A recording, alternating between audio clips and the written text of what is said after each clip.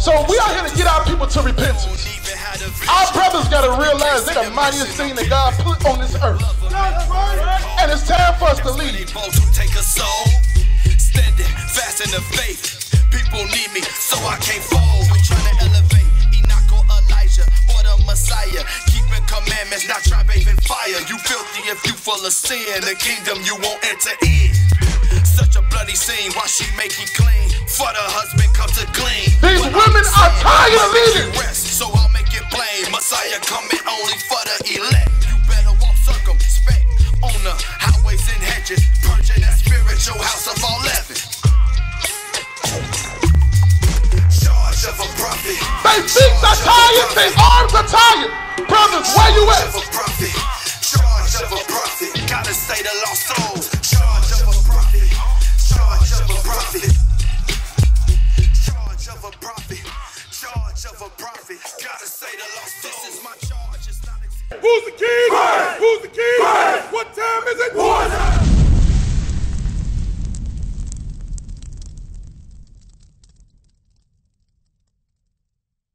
Any brothers got questions? Questions? Yes, sir. Come on, man. Why are they so against? I'm sorry, old school. I gotta say something. Yeah. Brother, you see the brother speaking, don't disrespect him like that. Please don't. He has a question, he's trying to make a statement. Please give him his time to speak. That was disrespectful. He talking. Go ahead, old school. I want to know why where do the Mexicans fall in play as far as the tribe, you know, and history, and were they a part of the slave trade? Yes, absolutely right. That is an excellent question. Let's go to Deuteronomy 28. A lot of times when our people come across, come over old school, come over. There's some signs I want you to see. That's why I'm telling you come over. I ain't trying to have you doing too much moving. So a lot of our people, when they hear the truth, they say, well, how are they our people? How do they fall into our family line? Those are your brothers. Watch this. You see this sign? Are you getting your things? Go on here. Take your time. Take your time. You see this sign right here? I'm going to show you something. All of this on this sign is in the Bible. Ask us to prove it. We going to prove it right now. Deuteronomy 28, verse 15.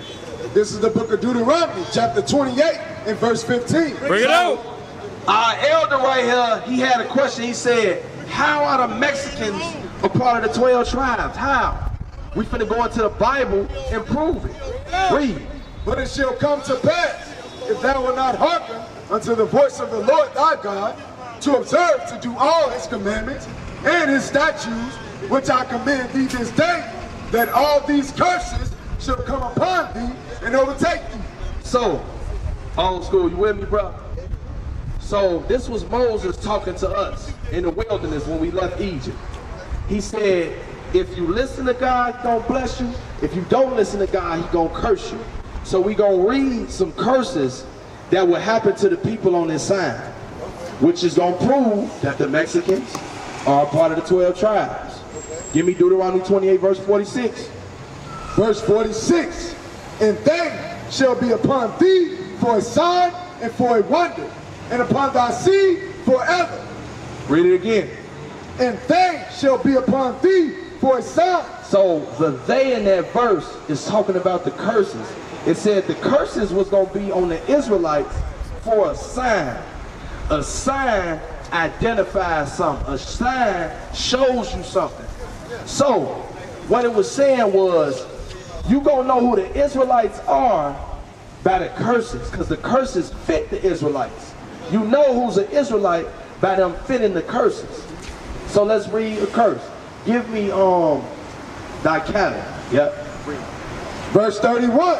Thy ox shall be slain before thine eyes, and thou shalt not eat thereof. Thine ass shall be violently taken away before thy face. Now when you examine history, are you familiar with any history of the so-called Mexicans? They was already over here first, one thing. They had their own community already first, did they? Had their own kingdom. They went by the name of Aztecs. The Aztec Empire, which is what I was talking about. These pictures right here. They was the ones who built pyramids. Now, so we finna go to the Bible and show that the Israelites made pyramids. The Israelites made pyramids. Them pyramids you see in Egypt. Yeah, I agree with the bricks that they were showing. I agree with Exodus chapter 1 verse 11. Bring it out. Therefore, they did set over them taskmasters to afflict them with their burdens. And they built for Pharaoh treasure cities, Python and Ramses. So this is talking about when we was in slavery under the Egyptians. The Egyptians made us build all those statues of them with their faces on them. You familiar with the Valley of the Kings? You look that up, that's Pithom and Ramses. We built those pyramids. The so-called Mexicans, when they came over here, the Aztecs, they was building pyramids. It's pyramids in Mexico. Right. You know why? Those are Israelites who built those things. That's right. Showing you what? The Mexicans are Israelites. I'll show you another one. Go back to Deuteronomy and get something out of history book. This book right here is called Lost Tribes in the Promised Land. A so-called white man came over to this side of the earth back when they was ruling. And he saw how they was living, how they was dressing. He read the Bible and he was like, damn, these are the people that the Bible talking about. That's right. Right. Bring it out. Lost Tribes of Promised Lands by Ronald Sanders. We on page 187. For with increasing frequency and conviction, Duran came to see elements of Judaic characters in the old Aztec religion. Hold on. Old school, stay with me. So-called white man came over here. Those Spanish explorers, they came over here and they said they saw characteristics. They saw the Aztecs acting like Jews. I'm gonna make it plain. They looked at them and they said, they moving like the Jews move. All they custom ceremonies, where they talk, where they dress, this is how the Jews move in the Bible. Read. At first, this tendency appears only as a fervent search for Jewish analogies, provoked by Aztec customs, such as the eating of only unleavened bread. The Israelites eat unleavened bread when? During Passover. Right. I told you, that's in the Bible. We got a history book to back it up even further. All of this on this side is in the Bible. Why was the Aztecs eating unleavened bread? Because that's an Israelite custom. That's Read. right. Provoked by Aztec customs, such as eating of only unleavened bread on certain days of the year. The prohibition of drinking liquids after the eating of certain ritual foods, and the use of baths for purification. When you read the Bible, we got laws on washing your behind. Showing you what? They are the Israelites. That's right. Read. In time, this began to seem to Duran like overwhelming evidence that the Indians are indeed descendants from the lost tribes of Israel. So this white man came to this part of America, and he said without a shadow of a doubt, they are Israelites. By their customs, by how they talk, by how they dress, they are the Israelites. That's right. That the Bible speak of. I'm going to show you something else. There was something else that they was doing that caused them to get in the lower state. Because they had pyramids, they had a community, they had families, they had wealth. What was they doing over here?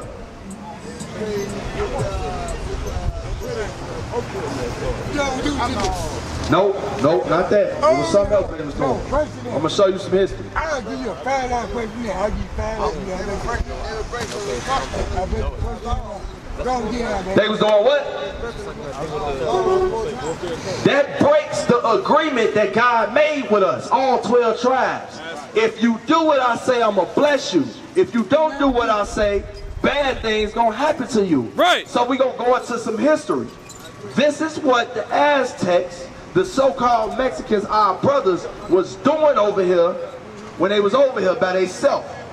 They originally came over here to keep God's laws. but they started going off. While they was over here, they was doing human sacrifice. Right. Right here. They was killing each other and eating each other's hearts. Committing human sacrifice. That's against God. Hosea 8:13. It's in the Bible. Read. This is the book of Hosea, chapter 8 and verse 13. They sacrifice flesh for the sacrifices of mine offerings. They sacrifice what? Flesh for the sacrifices of mine offerings. Now some may say, wait, when they sacrifice the animals here. But this flesh right here, the Lord didn't accept this flesh. There was something wrong with this flesh. Read. And eat it, but the Lord accepted it not. God was not accepting no human sacrifice. That was against the law. Right. That was not our custom. So they came over here to keep the law, but started going off. Show you something else. Give me Hosea 4:17. This 4:17. This is the book of Hosea, chapter 4 and verse 17. Bring it out. Ephraim is joined to idols. Let him alone. Read it again. Ephraim is joined to idols. So, back then, they started worshiping other gods, worshiping statues other than the Most High. During this time, when they was over here, they started worshiping other gods. They kept some of the rules of the Bible, but a lot of them, they was making up their own rules and doing their own things. So, the punishment for that was this. Deuteronomy 28:50. The Lord shall bring a nation against thee from far. Because the Spanish, while we on this topic, the Spanish come from Europe. Spain is in Europe. Right. This is the Bible telling you about the so-called white man coming over here. Right. To do what? Take over. They didn't come over here for peace. Right. Read.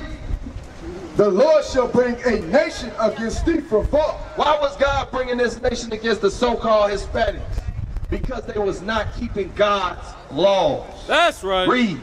From the end of the earth, as swift as the eagle flies. From the end of the earth. Europe is all the way on the other side of the earth. They came all the way over here. Why? Because Christopher Columbus let them know what? It was wealth over here, gold, and the children of God was over here. That's right. You understand that? Read. A nation whose tongue thou shalt not understand. When the so-called white man came over here, what was he doing? He was speaking what? Spanish. The so-called Mexicans weren't speaking Spanish. Before he came over here, they were speaking Hebrew. Why? Because they are the Israelites. That's right. Read. Verse 50. A nation of fierce countenance. Fierce countenance. This is fierce countenance. This is what they did to the Hispanics. Hung them up by 13s in honor of Christ and the disciples, burning them alive. Look at it. I'm showing you what? Those are your brothers. Cut the nonsense. He a different gang, so what? He from over there, he live over there, so what? That's your brother. Now they will see the treatment of God. We are not black men, we are the Israelites.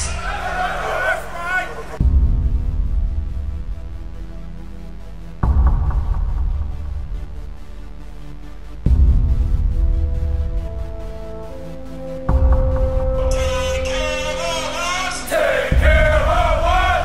And our children too. And our children too. We have repented. We have repented. How about you?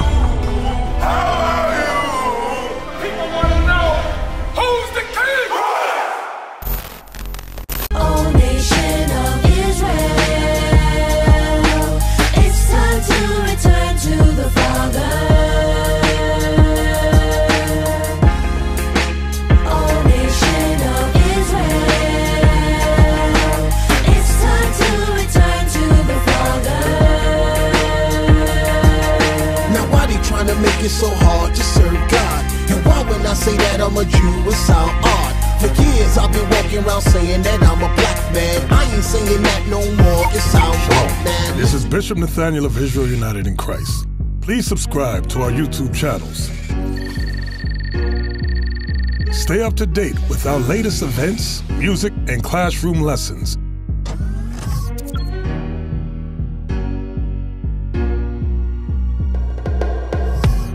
IUIC plans to continue visiting different countries where this gospel has not been preached before. IUIC needs your help in pushing this truth.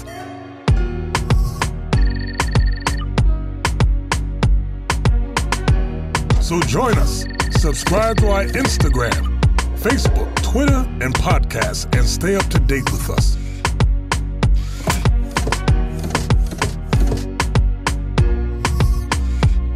For more information, please visit www.israelunite.org.